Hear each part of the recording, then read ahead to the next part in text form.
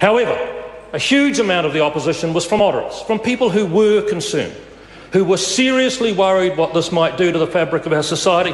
I respect their concern. I respect their worry. They were worried about what it might do to their families and so on. Let me repeat to them now, sir. All we are doing with this bill is allowing two people who love each other to have that love recognised by way of marriage. That is all we are doing. We are not declaring nuclear war on a foreign state. We are not bringing a virus in that could wipe out our agriculture sector forever. We are allowing two people who love each other to have that recognised, and I can't see what's wrong with that for love nor money, sir. I just cannot. I cannot understand why someone would be opposed. I understand why people don't like what it is that others do. That's fine. We're all in that category.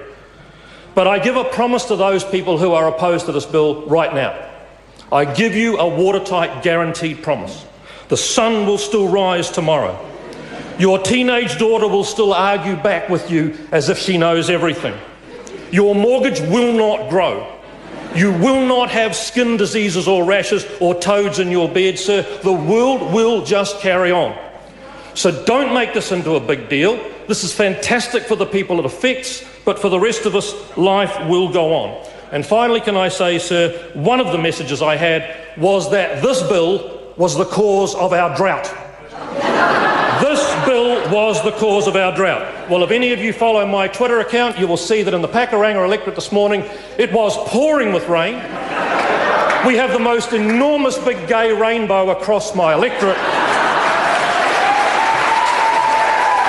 It has to be a sign, sir.